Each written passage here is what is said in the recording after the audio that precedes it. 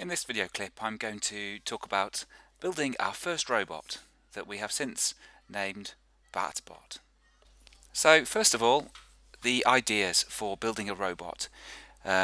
We have two very capable students in our school and we were looking for a project that would really interest and excite them. So robot building seemed to be the logical choice. We had to rein in our expectations a little. We weren't going to be building a C-3PO or R2-D2 in our first attempt. A little browsing, a little bit of research highlighted there's actually a huge range of robotics kits available. So the one that we went for to begin with was called CamJam EduKit 3.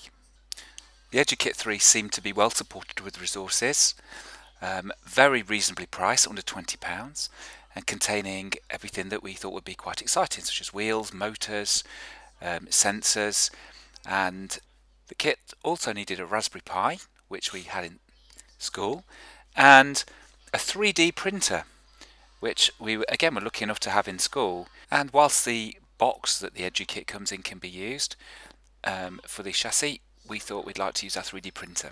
And this is where we met our first hurdle, really. We have a MakerBot Mini 3D printer, which we like very much. However, it's not that big, and the actual chassis of the EduKit 3 robot, BatBot, was an awful lot bigger. So when we first tried to print it out on the 3D printer, we tried it in a small format, but it wouldn't actually house the motors.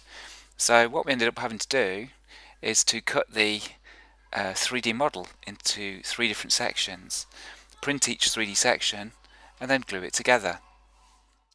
With the 3D chassis printed and glue gunned together, our next step was to get the Raspberry Pi up and running and hopefully connected to the components. The issue that we had here is our Raspberry Pi, we didn't know how old it was, but it hadn't been used before and it was actually quite out of date. So we had to get a new memory card and put the latest version of Raspbian onto the Raspberry Pi.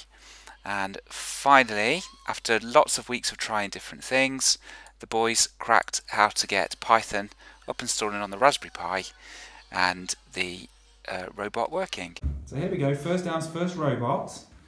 We've got a Raspberry Pi. Currently it's kind of hooked up with an Ethernet cable, but we're hopefully going to get Wi-Fi up and running soon for it. We've got one of our students has programmed it to move around. Wow!